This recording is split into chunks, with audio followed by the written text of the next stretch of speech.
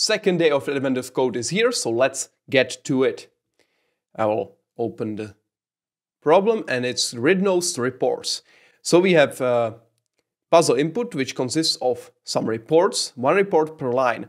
Each report is a list of numbers that we call levels, and those are separated by spaces. So this is the example input of the problem. The data consists of 6 reports with 5 levels each.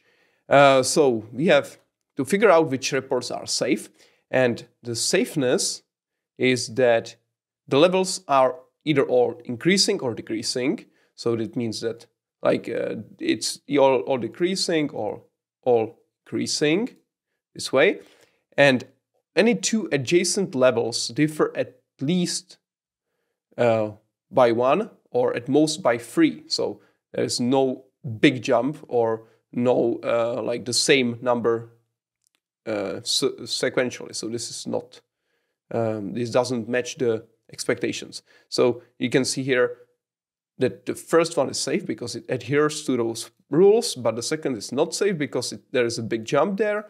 And this one is not safe because there is a big jump here. And this one is not increasing or decreasing. And this one has 4 by each other, so that's also unsafe. And this one is safe because it's all increasing.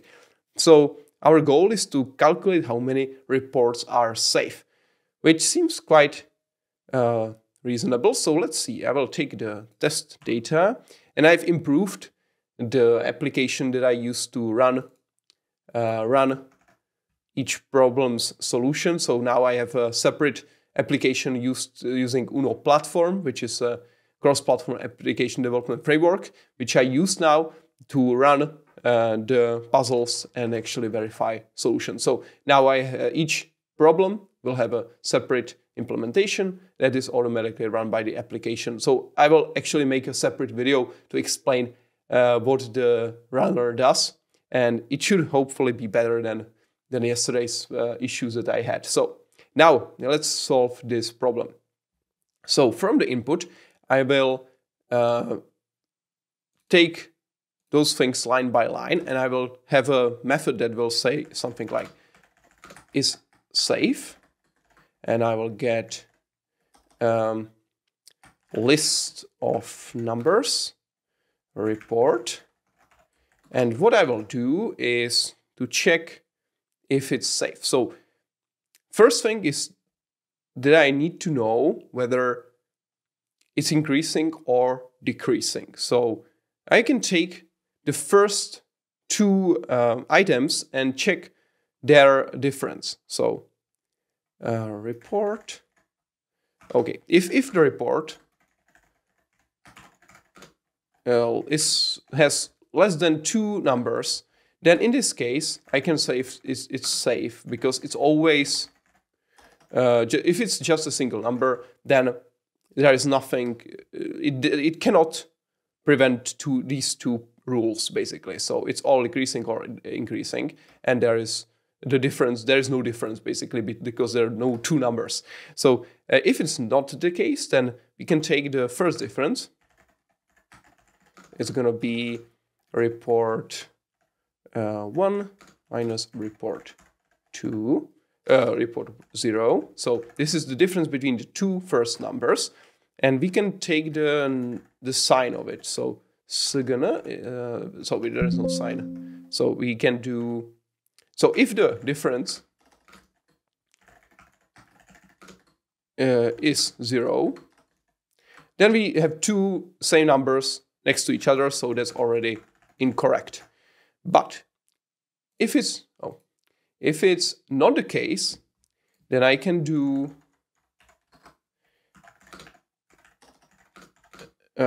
first diff divided by math_ups first diff. So this way I get the signature. So either +1 or -1 based on whether it's a negative number or positive number. So I basically divide the number that I get, it could be, for example, -2, by its absolute value. So I get -1, for example, in this case. Or I get 1. It's either -1 or 1. So this way, I now have the difference, the direction in which the numbers are changing. And now I can go from number 1 to report count to I less than report count -1. And I can just compare whether the difference to the next number has the same signature, the first thing. So let's call this one expected sign. And then we can check if the difference is actually less than or greater than 1 and less than 3. So actually I can also check here and math. Oops. If it's actually first diff, if it's less than, or if it's greater than 3, or greater than equal, right? It's greater, at most 3. Okay, so it's greater than 3. So this way I can check if it's either 0 or greater than 3, then it's invalid difference. So now we just check the difference again. So our diff, so it's gonna be a report I minus report I plus 1. And I will be checking if the difference, if diff equals 0 or math ups diff is greater than 3, then it's invalid. Otherwise, we get the sign. It's going to be again divided. And then we check if sign equals or not equals first expected sign.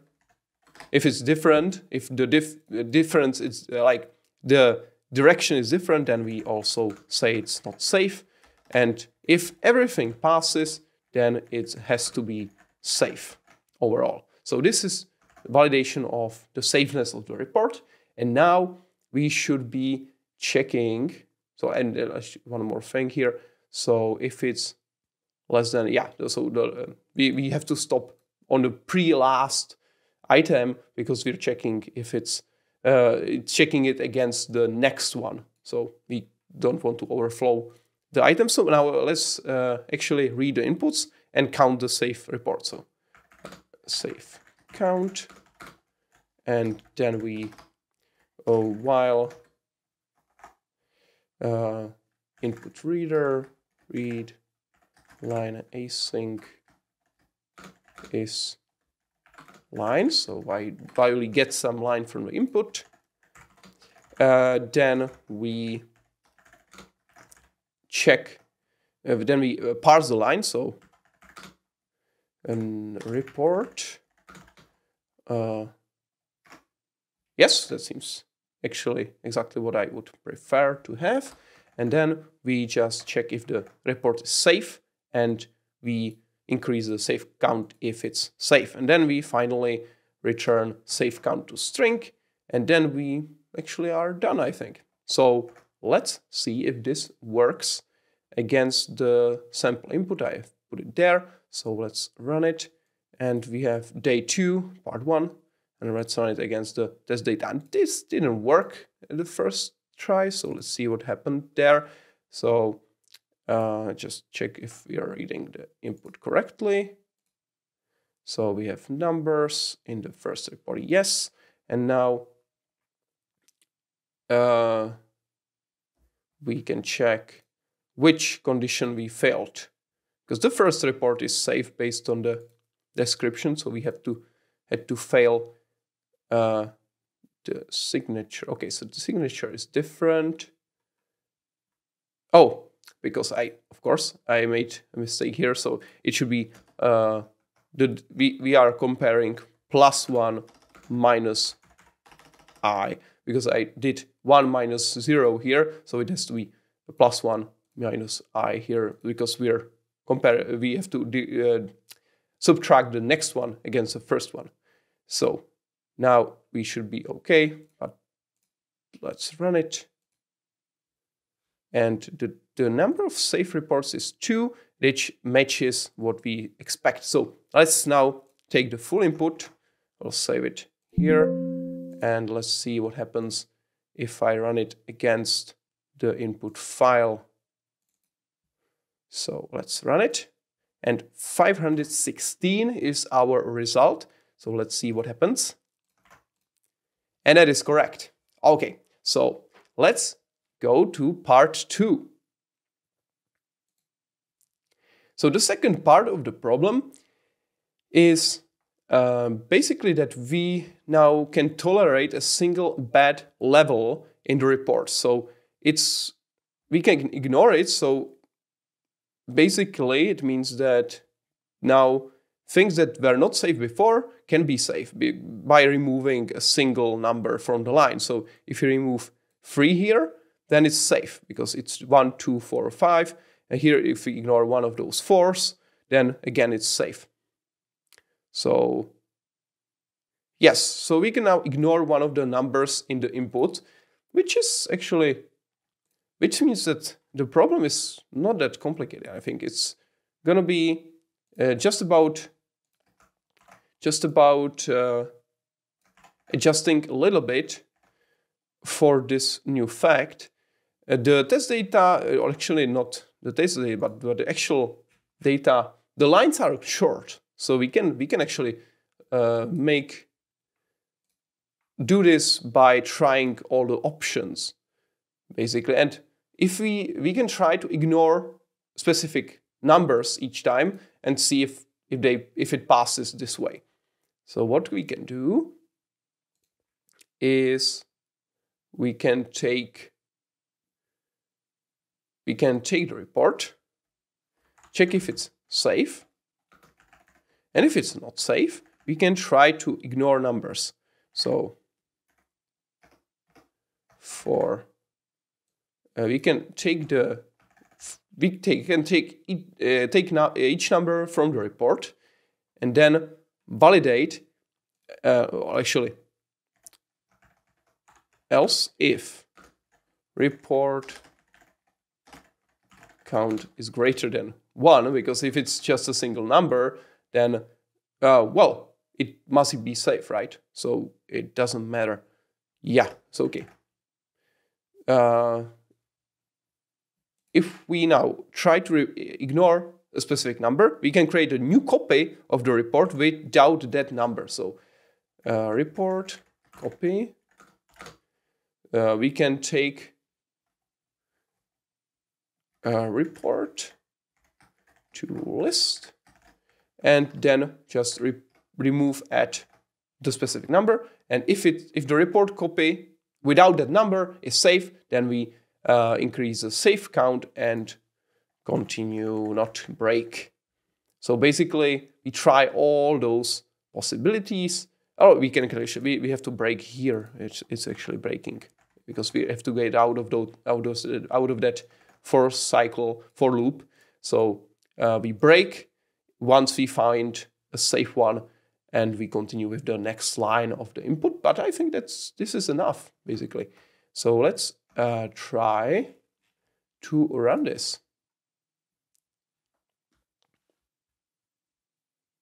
So we have part 2, we run it against the test data, and we have 4, and that matches what we expect.